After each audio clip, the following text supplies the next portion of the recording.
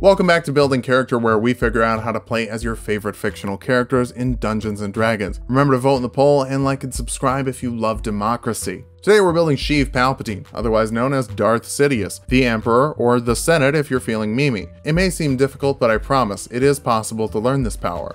But not from many Jedi. He's so tall and handsome as hell. He's so bad, but he does it so well.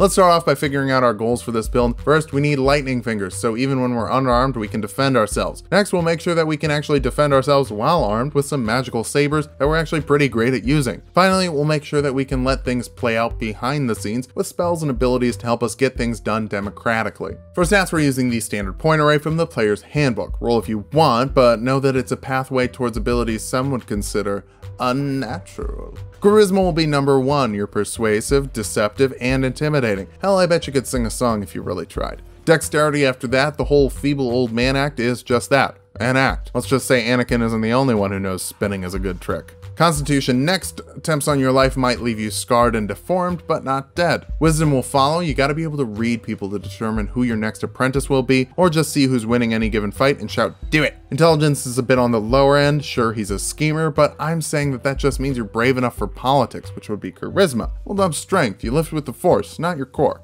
Sheev is a human. Variant humans are more suited for politics. Take the diplomat feat from the feats for skills, unearthed arcana. This will give you +1 charisma, expertise, and the persuasion skill if you have the persuasion skill, which, spoilers, you will have the persuasion skill. You can also force an insight check against your persuasion on a creature you've spoken to for a minute. If they fail, they're charmed while you're within 60 feet of them and for 1 minute after you leave. Quick note, the charmed effect does not equal mind control. It just means that they'll be friendly, won't attack you, and you'll have advantage on subsequent charisma checks. Still good, but I've seen some confusion about this in the past, so worth clarifying. Bump your charisma even further and your constitution with your 2 free points. Take deception for your skill of choice and the noble background for history and persuasion. You're not just a senator, you are the Senate. Kick things off as a sorcerer. First level sorcerers can grab 2 skills from their list, grab insight and intimidation. They can choose an origin for their sorcerer's powers, and storm sorcerers really like lightning. Shadow sorcerer was considered, but Palpatine doesn't have a dog, so storm sorcerer feels more like something he'd use. Tempestuous magic lets you fly 10 feet after you cast a spell of first level or higher. It's a great way to get out of a crowd of Jedi. For your 4 cantrips, Mage Hand lets you create a floating spectral hand that moves objects weighing 10 pounds or less within 30 feet of you. Message lets you use the Force to whisper evil things to a creature within 120 feet of you. And Shocking Grasp is a melee spell attack, dealing 1d8 lightning damage and preventing the target from taking reactions. Another great way to bail if you need to. For your first level spell, Witch Bolt deals 1d12 lightning damage on a creature you hit with a ranged spell attack, and it's concentration based for a minute,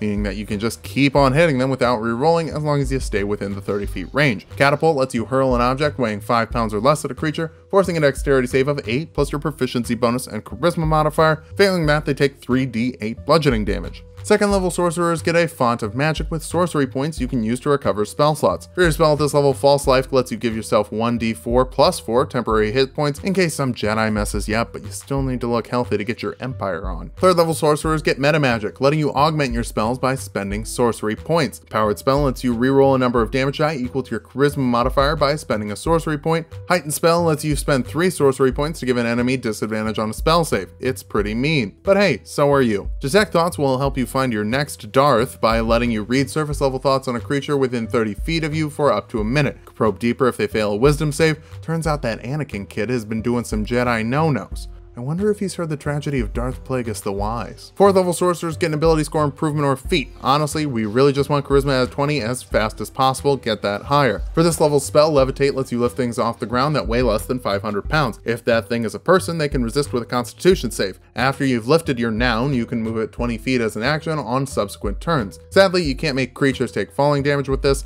but it's still nice to be able to lift pretty much everything. Bouncing over to Warlock now. Sure, we had force powers before, but fully committing to the dark side means signing up with Shadowfell for a cooler sword. A Hex Blade, if you will. You get Hexblade's Curse, letting you pick an enemy to flex on with the dark side of the Force for a minute. Get down to your proficiency bonus damage rolls, crit on them with a 19 or a 20, and heal an amount equal to your Warlock level and Charisma modifier when you kill them. You're also a Hex Warrior, letting you pick a weapon to use your Charisma modifier for instead of Dexterity or Strength, so no need to invest in those pesky physical stats. The dark side pulls through once again. For your cantrips, Eldritch Blast is a meme for a reason. It's a ranged spell attack that deals 1d10 force damage, pretty fitting considering you're using the Force, and since you're at total level 5, you can shoot 2 beams instead of 1, letting you hit multiple targets or one really hard. Chill Touch is a touch that isn't very chill. It's a ranged spell attack dealing 2d8 necrotic damage, and it prevents the target from healing. For your first level spell, Charm Person charms a humanoid that fails a wisdom saving throw for up to an hour. You have advantage on that if you're fighting them, but come on, how cool is the dark side? Are you sure you don't want to betray the Jedi? Expeditious Retreat is great for those moments that you just need to bail. Lets you dash as a bonus action for up to 10 minutes depending on your concentration. Multi-classing Warlock with other casting classes is nothing to be scared of. You basically just separate your Warlock slots and your Sorcerer slots, but can switch spells from either list using either slot. Keep in mind, Sorcerer slots take a long rest to recover, but Warlocks come back on a short rest, so just take a quick breather and get back to conquering the galaxy. The second level Warlocks get invocations that let you make your Eldritch Blast more forcey. Repelling Blast lets you push creatures 10 feet in a straight line when you hit them with an Eldritch Blast. Agonizing Blast lets you add your Charisma modifier to the damage of an Eldritch Blast. Yours is nuts, gets some more oomph into your evil beams. For this level spell, Shield lets you add 5 to your AC as a reaction when someone attacks you. I'd probably classify his armor as something in the lower light category, but you do technically have proficiency with medium armor from Hexblade, so if you want to be a thick boy Sidious, I'm not going to judge you.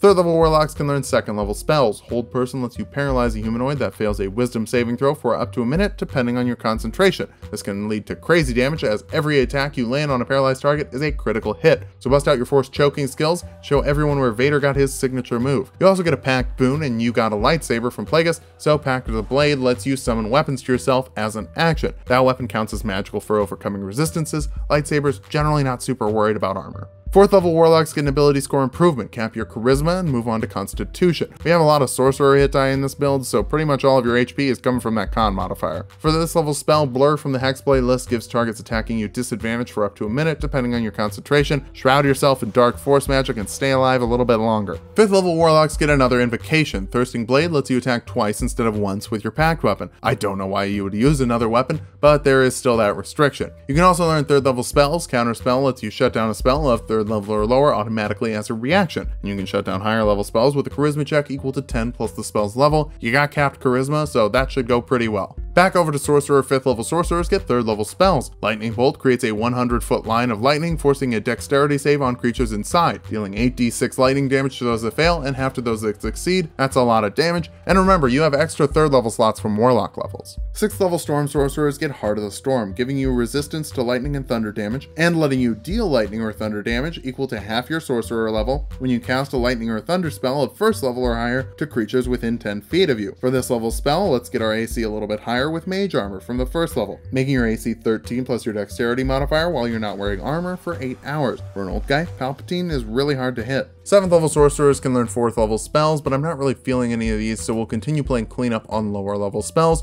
with suggestion from the 2nd level. This lets you force a wisdom saving throw on a creature. If they fail, you can suggest something not directly harmful for them to do for up to 8 hours, depending on your concentration. If you have an important vote coming up, use this to swing some people to your side. 8th level Sorcerers get another ability score improvement, bump Constitution and Dexterity to help your HP and AC. For spells, our last bit of cleanup is Thunder Wave, forcing a Constitution saving throw on creatures in a 15-foot cube coming from your person. This deals 3d8 thunder damage and pushes creatures 10 feet back if they fail, half if they succeed, and they aren't pushed. Force Push is a standard for a Jedi and Sith, and this is a big old AoE push option. 9th level Sorcerers can learn 5th level spells, and now we're back to some Palpatine options. Dominate Person lets you fully control humanoids that fail a wisdom save for up to a minute. You can give them general directions, but if they're just not working like you want them to, you can use an action to take full control of them. Use this to trade in your old apprentice for a new, more Vader-y model. 10th level Sorcerers can grab another meta magic option. Distance Spell lets you double the range of a spell with a sorcery point. This fixes a weakness of the Telekinesis spell, which normally has a 60-foot range and lets you lift an object of 1,000 pounds or less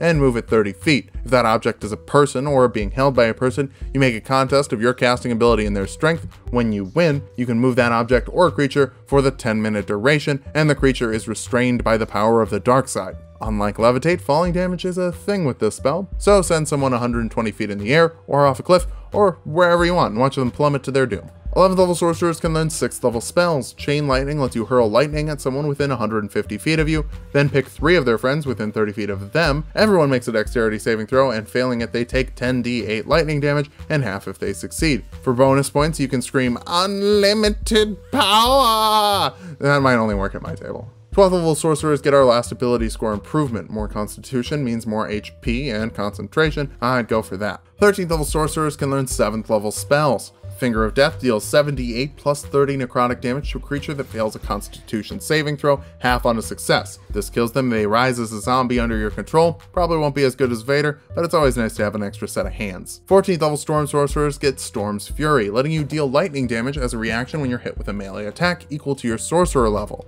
The attacker then has to make a Strength saving throw, or they get pushed back 20 feet, maybe out a window. Mace Windu, more like out the window. Am I right? Our capstone is the 15th level of Sorcerer, and grabbing a 6th level spell when you can take an 8th might seem weird, but Mass Suggestion is incredibly good. Force a Wisdom saving throw on up to 12 creatures. If they fail, they have to spend the next 24 hours working towards whatever indirectly harmful activity you've given them. Here's why I saved it for this long. Casting it at the 8th level, they'll spend 30 days trying to complete that task. That's 12 Senate votes, 12 Death Star engineers, or 12 drummers drumming, all without concentration. Now that we've hit level 20, let's figure out how viable this build is. First, you've got some great manipulative abilities, starting with a plus 17 persuasion check and escalating to commanding a group for a month. You've also got great damage with big lightning a couple of times per day and 4d10 plus 20 force damage from your Eldritch Blast as a cantrip. Finally, you're great at controlling enemy positions with telekinesis, lightning pushes, and Eldritch Blast, letting you move people literally as well as you do figuratively. For weaknesses, the dip into Warlock prevents you from getting those coveted 9th level spells, so you don't get to say do it and watch someone die. You're also bad at lifting, which might not seem like an issue, but that telekinesis check your enemies are making, Little Green Goblin Jedi has that too. Finally, a lot of your abilities rely on charming your foes, all elves resist that, and some enemies flat out ignore it, leaving you with a wasted spell slot. But just remember to manipulate the weaker minds, play the long game, and get some muscle with a dope helmet. But know that eventually that muscle might pass the wisdom save and have a negative reaction. Wow, I can't talk today. Thanks for watching. If you like the video, subscribe for more. We do 2 builds every week. We'll have some more Star Wars content before episode 9, but for this poll, we're doing a redemption poll of all our redemption polls. Vote for Bowser from Mario, Tokoyami from My Hero Academia, Reptile from Mortal Kombat, Mystique from the X-Men, or Yusuke from Yu Yu Hakusho. And come back Thursday for more Keanu action.